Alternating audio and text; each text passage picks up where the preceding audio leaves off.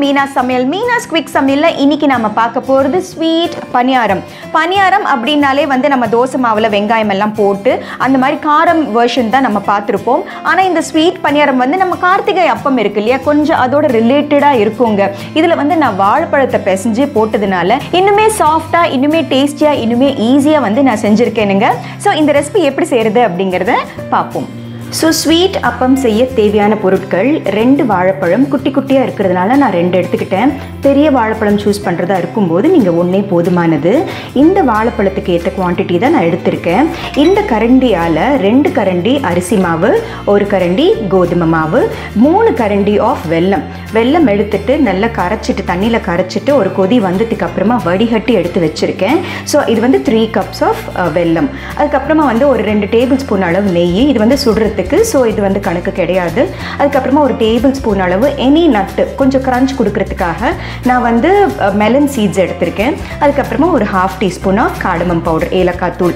ஏலக்காய் தூள் is optional. So இது எப்படி செய்கிறது அப்படிங்கிறத பார்ப்போம். முதல்ல ஒரு மிக்சியில் நம்ம வாழைப்பழத்தை கிரைண்ட் பண்ணிக்கலாம் ஸ்மூத்தாக.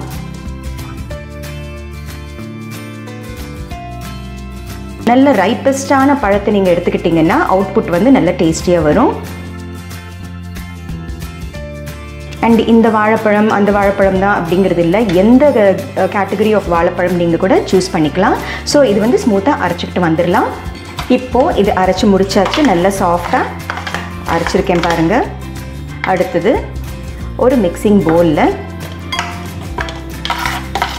இந்த பனானாவை சேர்த்துக்கலாம். பனானா வந்து ஈஸிலியாக அவைலபிள் இந்த ஹவுஸ் அப்படிங்கிறதுனால நான் பனானா சூஸ் பண்ணியிருக்கேன். அண்ட் மோரோவர் என்னோட ரெசிபீஸில் ஏதாவது ஒரு ஃப்ரூட்டோ ஒரு வெஜிடபிளோ என்கார்பரேட் பண்ணணும் அப்படிங்கிற ஒரு எண்ணத்தில் நான் பனானா யூஸ் பண்ணிகிட்ருக்கேன். பனானாக்கு பதிலாக வந்து நீங்கள் பழப்பழம் கூட யூஸ் பண்ணலாம்.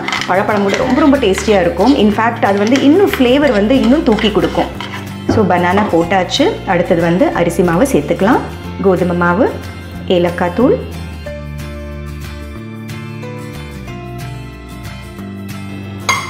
அண்ட் இப்போது இந்த ஜாகரி மிக்ஸ்சர்.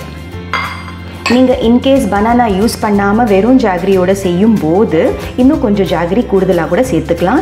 ஏன்னா வாழைப்பழத்துடைய ஸ்வீட்னஸ் மிஸ் ஆகிடும் இல்லையா, அந்த காரணத்துக்காக.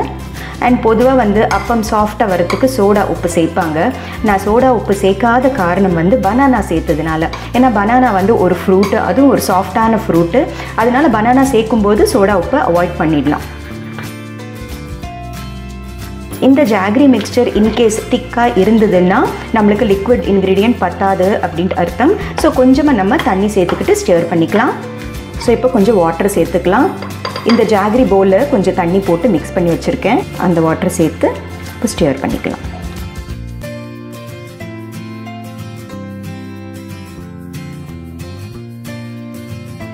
ஸோ மிக்ஸ் பண்ணி முடிச்சாச்சு. அடுத்தது வந்து நட்ஸை சேர்த்துக்கலாம். நான் வந்து வாட்டர்மெலன் சீட்ஸ் சேர்த்துருக்கேன். நீங்கள் வந்து வெள்ளரி விதை சேர்த்துக்கலாம், பாதாம் அண்ட் முந்திரி காம்போவில் சேர்த்துக்கலாம், சாரப்பருப்பு சேர்த்துக்கலாம், திராட்சை சேர்த்துக்கலாம்.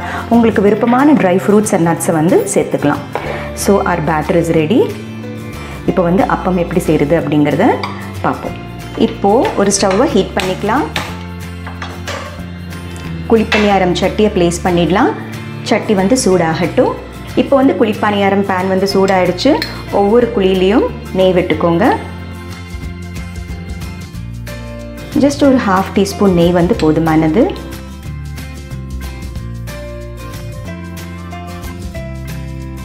அடுத்தது இந்த மாவை இதில் ஃபில்அப் பண்ணிடலாம்.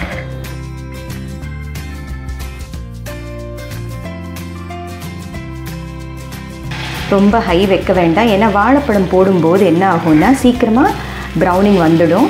ஸோ சிம்மர்லேயே வச்சு பொறுமையாக டோஸ்ட் பண்ணலாம்.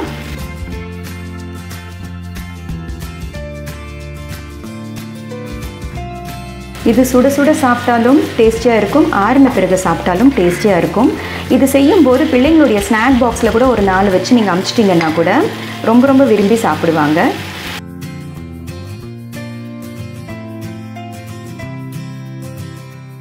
ஸோ கொஞ்சம் லைட் ப்ரௌனிங் வந்ததுக்கு அப்புறமா நம்ம திருப்பி போட்டுக்கலாம்.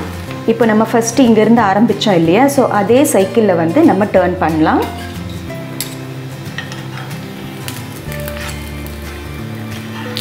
பாருங்கள், ரொம்ப ஈஸியாக ஃப்ளிப் ஆகுது. அண்ட் எவ்வளோ சாஃப்டாக இருக்குது தெரியுங்களா? இந்த வாழைப்பழம் போட்டதுனால ரொம்ப ரொம்ப டெலிகேட்டாக இருக்குது. நம்ம போட்ட நெய்யே போதும். விருப்பப்பட்டீங்கன்னா அகெயின் இன்னொரு 1/2 டீஸ்பூன் நெய்யை விட்டுக்கலாம். நீங்கள் எந்த ஆர்டரில் நீங்கள் ஊற்றுனீங்களோ அதே ஆர்டரில் திருப்பிக்கிட்டே வந்தீங்கன்னா சமமாக வேகும்.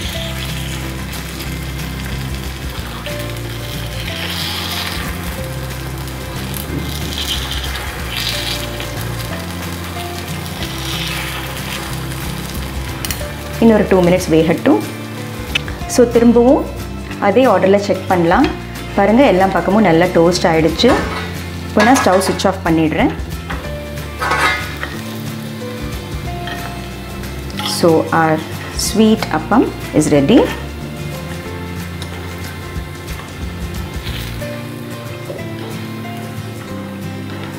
எவ்வளோ பவுன்ஸ் ஆகுது பாருங்கள் போடும்போது. So our sweet appam is ready.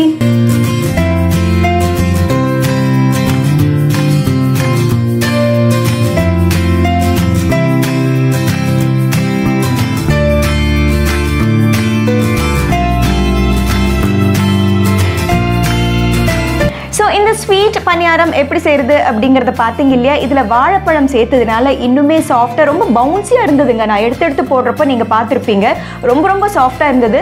இது சுட சுட சாப்பிட்டாலும் நல்லா இருக்கும், ஆறின பிறகு சாப்பிட்டாலும் நல்லா இருக்கும். பிள்ளைங்களுடைய ஸ்நாக் பாக்ஸ்க்கு வந்து கொடுத்து அனுப்புங்களேன், ரொம்ப ரொம்ப ஆசையாக சாப்பிடுவாங்க. இதில் சாக்கோ சிப்ஸ் சேர்க்குறது அப்படிங்கிறது கூட ஒரு சில்ட்ரன் ஆப்ஷன் அப்படின்னு சொல்லலாம். ஸோ இந்த ஸ்வீட் பணியாரமாக கண்டிப்பாக நீங்களும் ட்ரை பண்ணி பாருங்கள். ஸோ மீனா சமையலை பாருங்கள், லைக், ஷேர், சப்ஸ்கிரைப் பண்ணுங்கள். பாய்.